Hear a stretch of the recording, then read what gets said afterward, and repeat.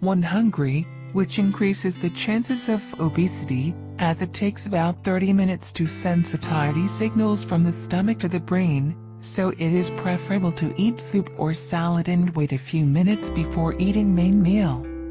2. The use of industrial margarine in preparing foods, which is the most dangerous type of fat, as consuming 1 gram of it daily increases the chances of coronary and cerebral artery blockages by 93%, so it is advised not to use it, and to avoid eating pastries and sweets that are used in their manufacture. 3. Consuming a large amount of white bread, as the main cause of obesity and irregular blood sugar rate is due to eating a lot of starches, especially wheat products such as bread, pasta and pizza. The body's need for bread per day does not exceed 1/4 of a loaf of brown bread prepared with apostasy in 1 meal, as a lot of these carbohydrates increase the feeling of hunger after less than 3 hours and raise the level of sugar in the blood, which increases the risk of complications.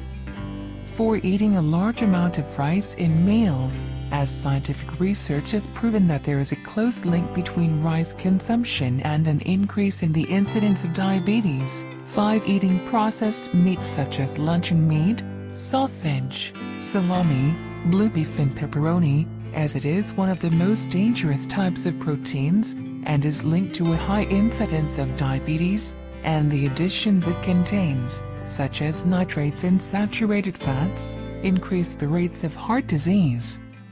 6. Excessive consumption of sweets and foods rich in sugars such as ice cream and chocolate, as sugar is one of the hidden killers, and contributes to obesity and diabetes, so it is recommended to reduce the intake of added sugar to less than 10% of daily calories, although it is better to avoid it completely. 7. Excessive consumption of sugar-sweetened soft drinks and juices, and it is recommended to replace them with water, tea and coffee without sugar or bleach.